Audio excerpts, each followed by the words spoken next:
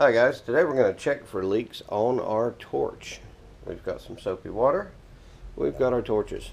So first what you want to do is turn on your oxygen. That'll get it out to where it needs to be, and then set your regulator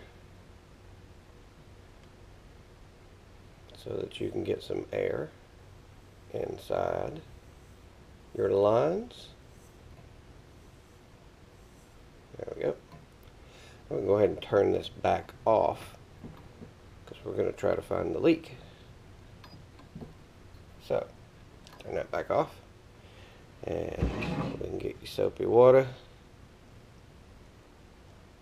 Go around the fitting, see if you see any leaks there.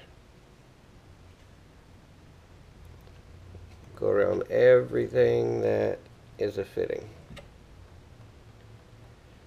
until you find what you're looking for. So we don't see anything yet. Let's see, there's no leaks. If there was leaks, it would show.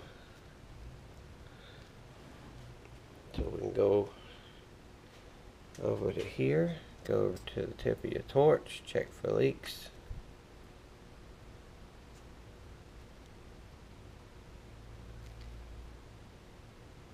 I don't see any here. Anywhere you can check, you should check. So, not seeing any leaks at all. That's good.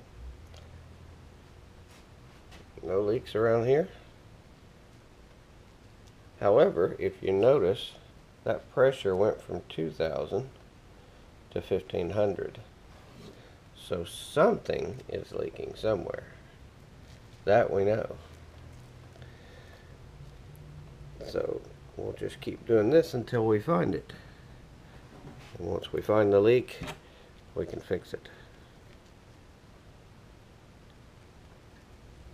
And so far, it's not showing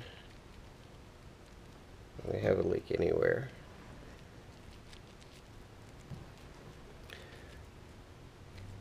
On our fittings. So that means we need to inspect our hoses.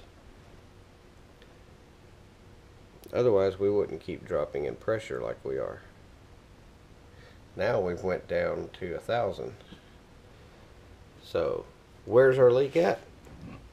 The only way to find out is to take and water this whole hose down until we find a bubble.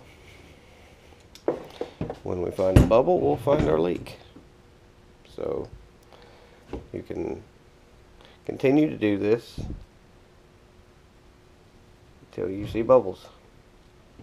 Once you see bubbles, you'll know that you have a leak in your system at that spot.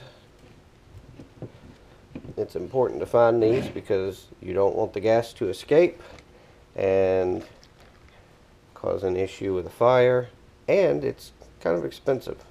So we'll just check these hoses and we'll find our leak. As you can see, we're already down to 500 almost. So we've lost from 2,000 to 500 over about 5 minutes. So we'll keep going and we'll find this leak. And that's how you check for leaks.